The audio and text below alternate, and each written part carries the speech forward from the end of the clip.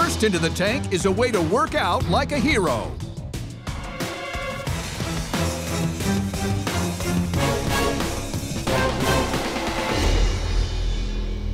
Hey Sharks, my name is Sarah Apgar. I'm from Baltimore, Maryland, and I'm the founder and CEO of Fitfighter. I'm seeking $250,000 for 15% equity in the company. I'm an Iraq War veteran, women's rugby All-American from Princeton, volunteer firefighter, spouse of a West Point grad and fellow Army vet, and mom of 2 gorgeous little girls. And I invite you to train like a hero, like our nation's bravest, with the most versatile and durable fitness product on the market, the Fitfighter Steel Hose.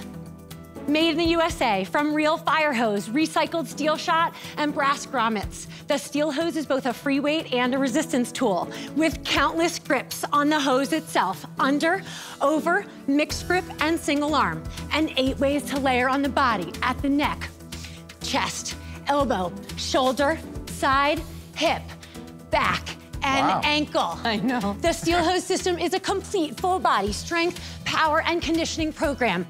We can work basic strength for your everyday mission, hauling gear and kids, train for rotational sports. And finally, grip strength for climbing, your golf swing, Robert, or the mayonnaise jar. All that without switching our tool, and safe for our floors, toddlers, and toes. Wow. Sharks, with your help, this product and training system will bring the strength and spirit of public service to households, training centers, and athletic fields nationwide, and turn every American watching into the next fit fighter. Wow. Yeah. Fabulous. So the question is, are you ready too? Because I need a team, so it's your turn. If you'll stand up on your feet and join me, Sharks. Awesome. So you each have a steel hose set in front of you. I recommend my favorite hose is the one I worked with, the 15. The 15. Okay. Mark's just bragging. What are we gonna do with it? Look at you, Mark! I can't do it with my head, but I'll try anything Is it okay for me to do the little Well, one? if Mark's doing 35, Why did I know that was gonna happen? So what I want you to do is just stand strong and tall for me, and I want you to lift that above your head. It's gonna feel a little different than weights you're used to. Put your arm out to the side. It does feel different. All I want you to do is come down to your shoulder and squat. As you do that, press everything back up, okay? Optional, you can come down, up, and over your head and get a sense for how soft and malleable that is. Excellent. Let's bring it out front. So you're gonna come side to side. Okay, that one's gonna be hard with the 35, okay? And then final move, optional, underhand, and you're gonna just give it a flip. There you go. Awesome job, Sharks. Your first steel hose moves ever. Thank you so much. Love to talk some more. Oh, jeez, I broke the table. Did you really? I did. Sarah, Oh, Robert. why is the experience so positive? Because it does feel much more enjoyable than the weights. Why is that? That Yeah. was so hard. As I mentioned, it's made from real fire hose, and the original intent was to mimic a fire hose charged with water. When I joined my volunteer fire department, I noticed there was a gap between the fitness training in the gym and what really happened out there on the fire ground. The obvious place to start was how to mimic charged hose without pulling hose off the trucks, charging it on the hydrant with water. Once we had prototyped this in the firehouse, I then went to the FDNY Training Academy, the premier institution for training in the world for firefighters. And I walked into the fitness director's office. I said, I've got something special for you to see. And there was a moment of magic. He immediately agreed, and the FDNY was my first major client on our fire service side. I want to understand 2 things. One, what did you do in the military? And number 2, why did you join to be a volunteer firefighter? When I was looking at college, the ROTC scholarship was an option to pay tuition to Princeton. And so I left college and went straight into the military as a 2nd lieutenant. And after 9 months of training, was on a charter aircraft to Mosul to support the 101st Airborne Division's reconstruction of northern Iraq. So I was a 23-year-old platoon leader, and my youngest soldier, I lost my youngest soldier under my command. He was 19 at the time. And I remember that night huddling my platoon up around me and kneeling down in the center. And I just thought, this is the moment. This is one of the most important moments of my life, that leadership moment to get us through. So when I left the service, there was something really powerful about that community and camaraderie that I missed. And I vowed that I would always work to honor the memory of that soldier that I lost. And so I did my MBA, and I was also pregnant with my first baby girl. And I was feeling like this desire to have the camaraderie back. I thought that joining the local volunteer fire department would be a great way to just keep that thread of public service in my life. Where did you find time to spend 2 years doing an MBA? So I did my MBA at Tuck School of Business at Dartmouth. You are such an underachiever. You do women proud. How much have you raised? I launched the company with $210,000 in friends and family funding. Okay. And that's $50K of my own money. Also, importantly, in terms of the scalability of our business, I launched a production partnership with Sorinex Exercise Equipment in May. Sorinex is one of the largest and most well-respected exercise equipment manufacturers in the country and is a contract for the United States Army to provide the equipment for the new Army Combat Fitness Test. We have the perfect tool to train soldiers, so I intend to generate the enterprise value in this company by selling institutionally to the military, to the fire service. Let's get into the business about what your distribution strategy is. We had $45,000 in sales, proving the concept in the B2B market. Last Who year. did you sell that to? Last year, trainers, coaches, and small boutique gyms. So you're talking about a variety of different markets there. So your $45,000 was for what period? That was from July through the end of 2019. That's all your sales all in? That was all the sales all in, okay. correct. Okay, so here we are in 2020. So here we are, January 1st. I was lining up the Sorinex partnership so that we could be ready to scale to the future. And during this pandemic, that B2B market was effectively shut down completely. Right. We decided, well, what looks to be the way that we can scale the company forward is to pivot and to build a home direct-to-consumer brand. What are your sales since you made that pivot? We immediately, in April and May timeframe, had $40,000 in sales. Wow. So in just those 10 weeks. That's great. And how did you get those customers? What were you doing, spend videos? digitally? Did you start trying different ads on Facebook? We did. And when we did that, we launched an iOS app that has a 150+ movement library that's developed by my training partners who are the best in the business. We launched also a live online training platform program. So I'm following you. Do you charge for it? I'm watching you. I'm in my home, I'm watching my video, and it's you doing it with me. And what do I pay for that? Right, so the app model is that it's a free download. That's free. So if I'm understanding correctly, the app is designed to create demand, and then you want people to download it for free so that they can order these from you. Right, and then we do have a $19 a month option where you can also then have And how many subscribers do you have for that? complete workouts. We have 302. So let's walk through, because there's a lot of bouncing around here. Yes. Right? And I Sorry, understand I'm trying that to kind of pull it COVID, together here. with COVID, right, everybody's reacting and trying to be agile, so I get that. But Sarah, you're all over the map, and you're not helping yourself with that, okay? You're drowning in opportunity. It's hard to be in a business and do one thing well. It's harder to be in a business and try to do multiple things. You know, one minute you say you want to sell to firefighters and the Department of Defense. The next minute you have, you know, live online and you're building your community. The next second you want to work through your trainers and everybody's working this together and you want to direct to consumer. You can't take on 15 battles and expect to succeed in any of them. Hopefully you'll get a deal because you need help. Just going on the path that you're going, you are going to fail at this, right? So for those reasons, I'm out. Okay. I'm in this space with PRX. We had to go through the same pivot. Yeah. The digital pivot works. Yeah. And our sales are up 400% selling direct to consumers. But for me, I'm not going to invest because I'd be competing with myself in customer acquisition. I'm out. Look, you're one of the most impressive human beings we've ever seen, but the business side of it falls apart a little. When you came out, I said, oh my God, she is killing it. She's selling subscription classes online, and this is nothing, I'm paying for a subscription. But yet your model seems to be, let's sell a lot of these and use the subscription to somehow promote it. What I've learned in this industry is you gotta move really fast. And if you haven't moved online already, I don't know if you can make that transition at this point. I'm out. Sarah, listen to me. Okay. Everything they said is actually true. You're ridiculously impressive. You need to focus more, but I think you have incredible potential. I think your presentation can become something that inspires people. I think you can do something really, really big, and it's gonna take a lot of work and a lot of focus. I'm willing to take that journey with you because I'm just so inspired by your story. So I'm gonna give you one of two offers, depending on whether Lori wants to join me. Okay. If she wants to join me, you get 2 sharks, 30% for $250,000. What would you offer her if it was just you alone? 25% myself.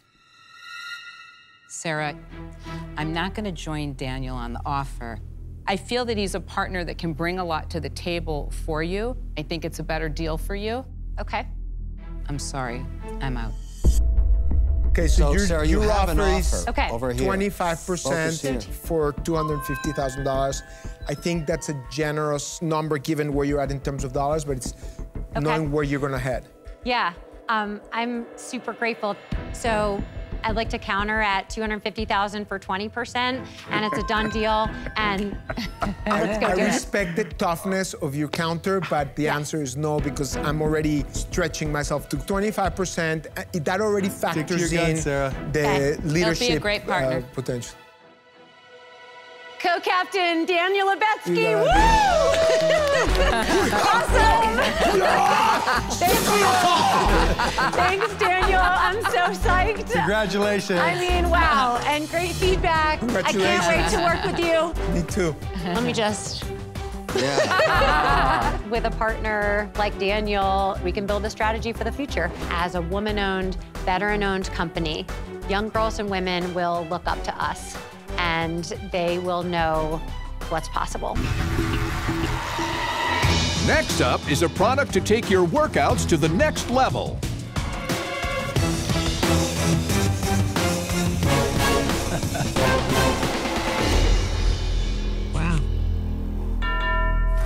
Hello, Sharks. My name is Tony the Black Stallion Adeniran from Houston, Texas. And my ask is $100,000 for 10% of my business, the Aqua Boxing Glove. But before I start, I need to prep for one of Mr. Wonderful's royalty debt deals. I know how you like to roll.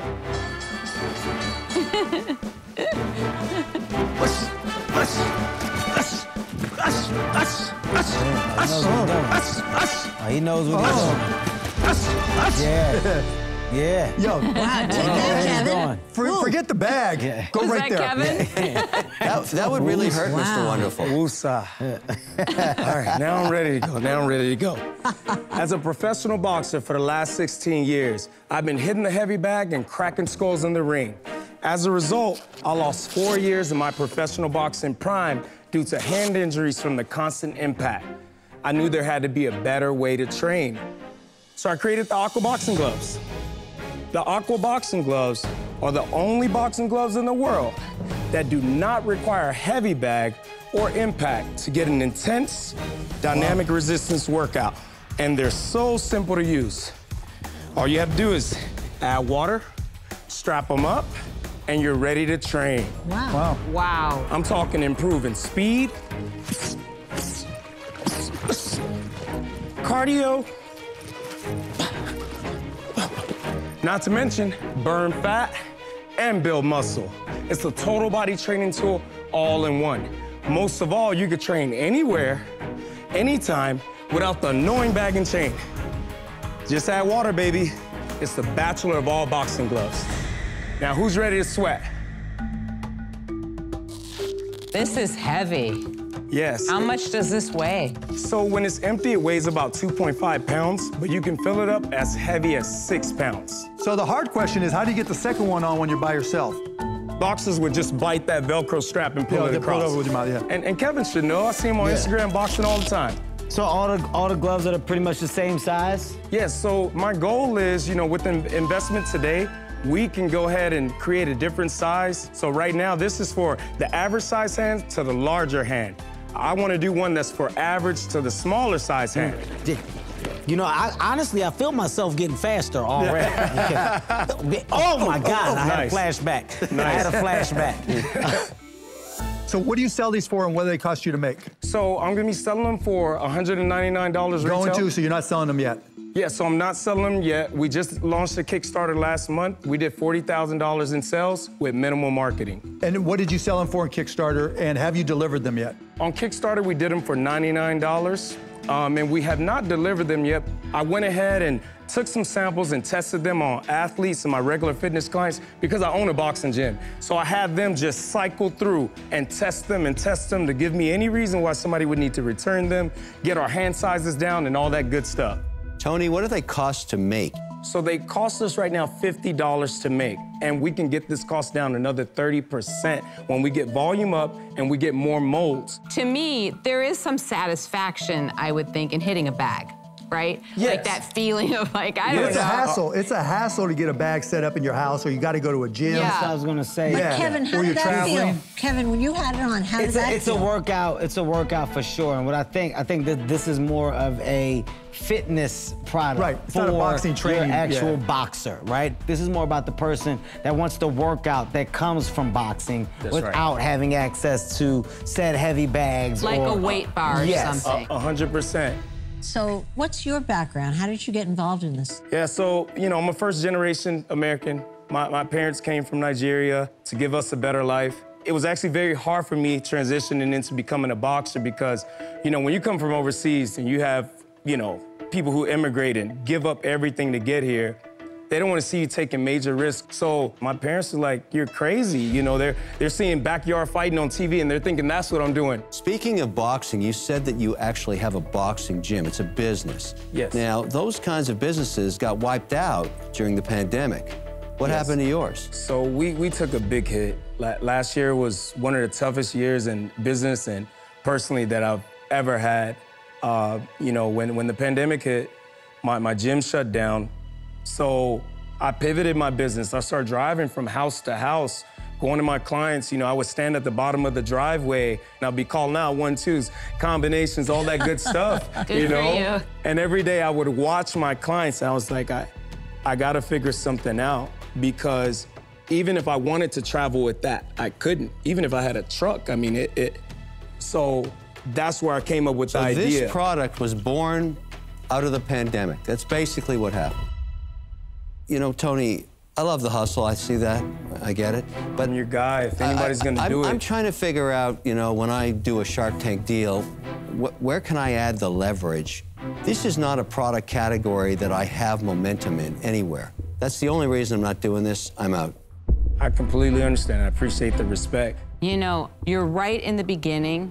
You have a lot farther to go. You're gonna get there. But there's so many things I don't know that it's not the right investment for me. I wish you good luck. I'm sorry, I'm out. Thank you. That's all right. Look, I like the product. The challenge is, as a sole proprietorship, where it's your business, you don't have to scale a lot, right? You could sell 1,000 of these at $200 a pop every quarter and make good money, right? And that's a good business. But that's not a good investment, right? Because in order to get it to scale, it's going to take a lot of money, a lot of packaging, and you're not close to that yet. So for those reasons, I'm out. Okay. I appreciate it. So this is my cup of tea. I feel like it's not my bailiwick at all. So simply because of my lack of knowledge, I am out. Totally understand. Thank you. Tony, I mean, look, the hustle behind it, amazing. I gotta be honest, man, you know, boxing is always about the experience for me. It's always about the feeling of, oh my God, I'm in there, I'm hitting something. Whether it's the mitts, whether it's the bag. One question. If you had to train right now, I know you love boxing, and you travel a lot, how would you train right now? I'm gonna shadow box. Why not travel with those gloves? For me to go and take this with me and strap up and then say, okay, you know, now I'm ready. This seems like a lot for me. That's me personally. You can get a better workout with those in 15 minutes than you could with shadow boxing in 1 hour. I can see a guy like you see a guy like you leading the charge on this. If you put these gloves on, I can see a million other people putting these gloves on. Tony, why not? If I can't passionately speak on your product, then I'm not the right partner. Your partner should be able to stand side by side with you and match your level of energy. If I can't do that, then I'm of no value to you. I'm not the right partner for you in this particular space. Understood. That's why I'm out. Okay. I appreciate it. Good luck, Tony. Thank y'all so much. You'll Good get luck, there. man. All right. Good luck. Good luck, Tony. The Sharks definitely missed an opportunity, but it is what it is. I'm gonna continue. I'm a fighter. That's what fighters do. You get knocked down, you get back up. But I don't even feel like I got knocked down today. Shoot, I'm still standing, baby. Next up is a better version of a ubiquitous workout necessity.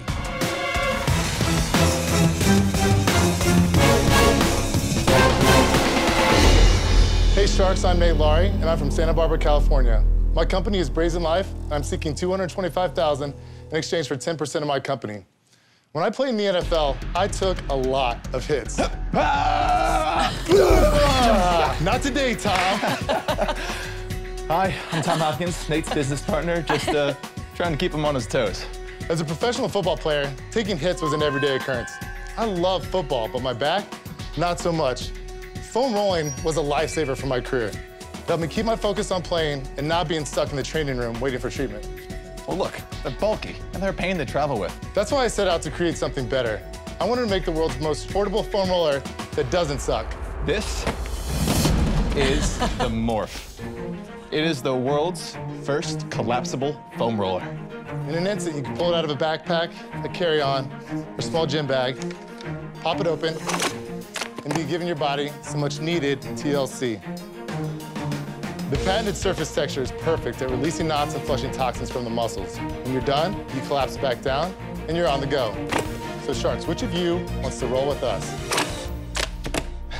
Would anyone like to give it a try? It's intriguing because, you know, I do roll. There is a market for this, no question about it.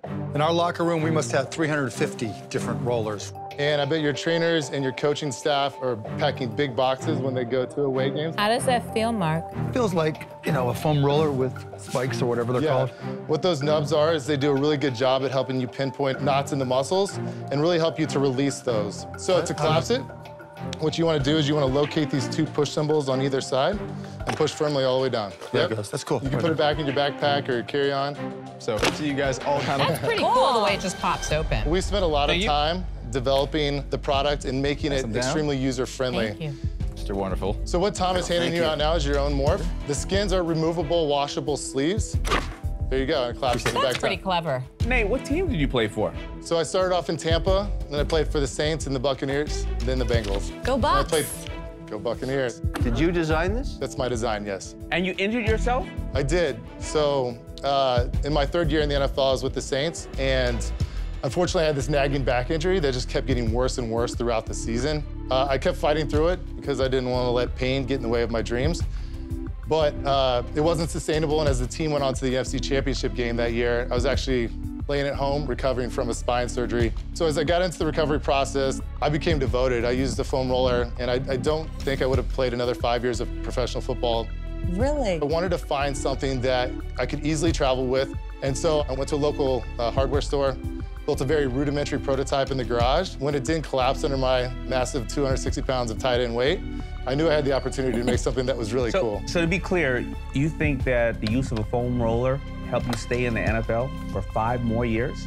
Absolutely. Wow.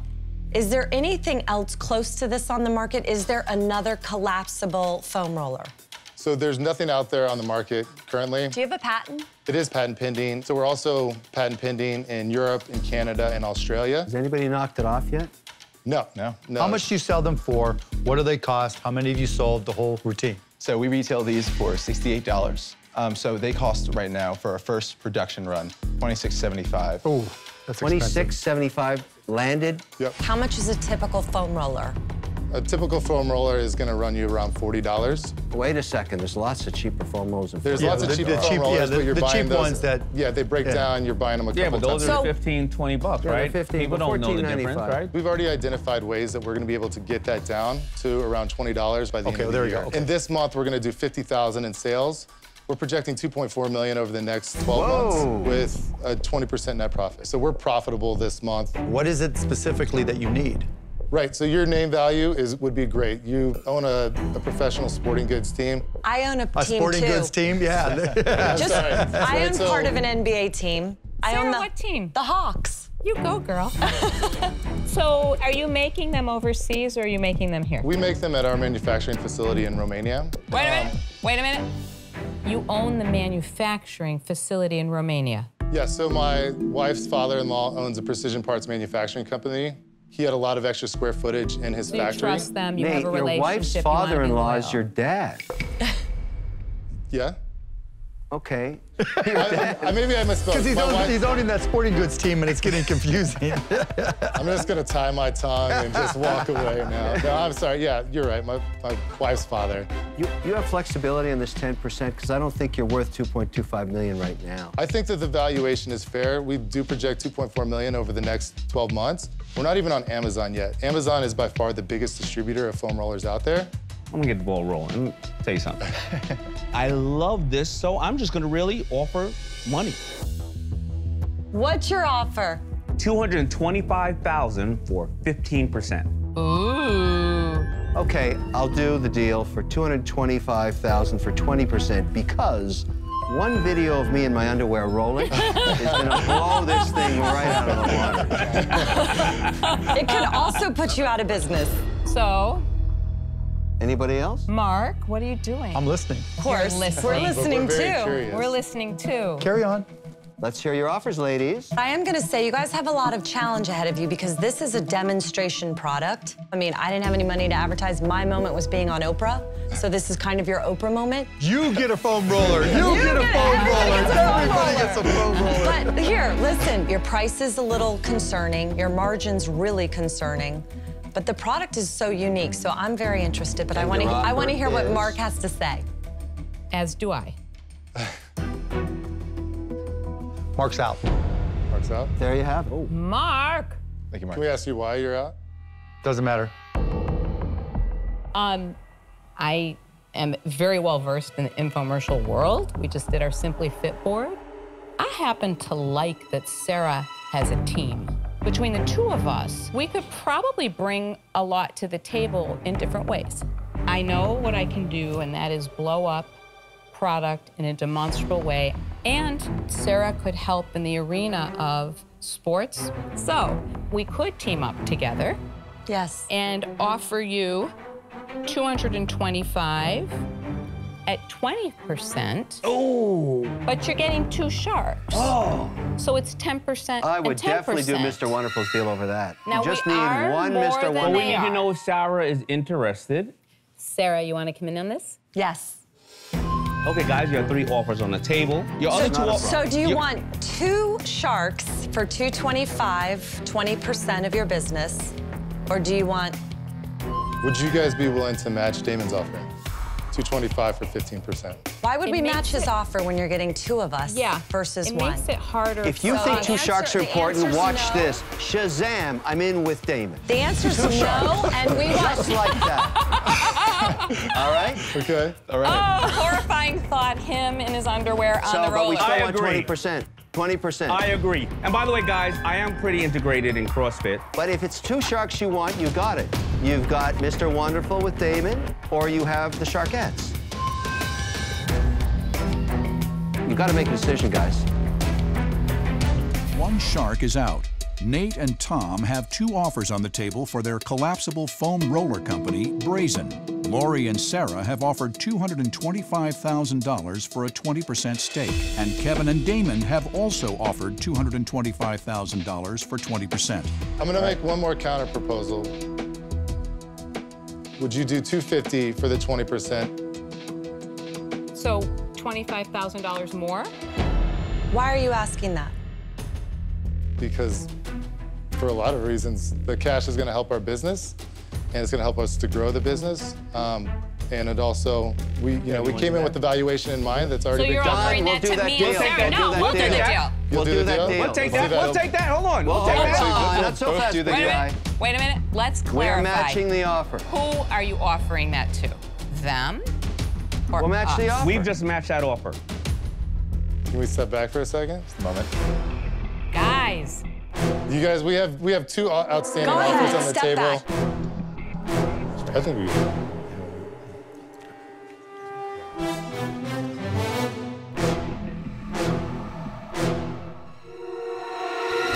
All right. We're going with the Sharkettes. Boom shakalaka. That's awesome. Kevin, it's fortunate you're going to be in your underwear because you just got spanked. Congratulations, guys. So smart.